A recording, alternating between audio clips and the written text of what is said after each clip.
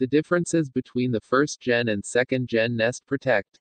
The Nest Protect Smart Smoke Alarm is on its second generation. And if you're not sure which model you have, there are a few things you can do to find out, as well as some significant features that separate the two different versions.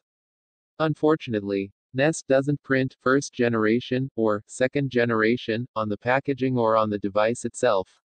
So you have to look for other cues instead. Luckily, there are plenty of them.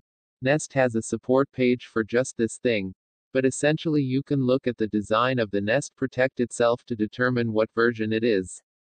Things like the shape of the alarm, the mounting plate, the added battery door, etc., are all things that are different between the 1st and 2nd generation Nest Protects. You can also just quickly glance at the serial number. If it starts with a 05, you have a 1st generation Protect. And if it starts with a 06, you have a 2nd generation model. Perhaps one of the most significant improvements the 2nd generation Nest Protect has over the previous generation is its split spectrum sensor, as Nest calls it. There are two types of smoke sensors that you'll find in any smoke alarm: photoelectric and ionization. Each detects different types of fires. Some smoke alarms come with one or the other, while others come with both types of sensors. The 1st generation Nest Protect has a basic photoelectric sensor. The 2nd generation model still only has a photoelectric sensor. But Nest says that it's greatly improved so that it can detect other types of fires that ionization sensors normally detect, getting rid of the need to have two separate sensors.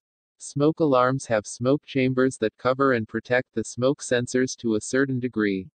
However, many are still prone to letting in small bugs or fibers that can accidentally trip the smoke sensor and create false alarms. Nest says that the smoke chamber in the 2nd generation Protect has a much better design than the previous generation, which prevents bugs, tiny fibers, and dust particles from tripping the sensor. This should result in fewer false alarms with the 2nd generation model. Everyone should test their smoke alarms every few months. But the 2nd generation Nest Protect can do a lot of the work for you by self-testing its speaker and siren.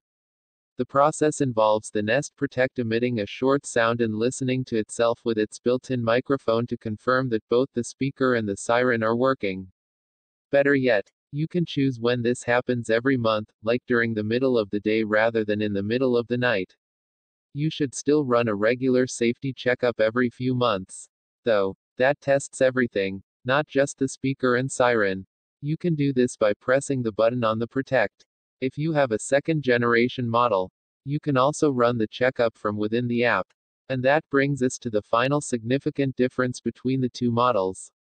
While both generations let you manage your Nest Protect from the Nest app on your phone, you have a couple more options for controlling your 2nd generation Nest Protect. In addition to being able to run a safety checkup right from your phone, instead of having to press the button on the device itself, you also can silence the alarm directly from the app. This is perhaps one of the more convenient features you'll find on the newer model, especially if you tend to set off your alarm when cooking dinner. Of course, you can also silence the alarm manually by pressing the button on the Protect.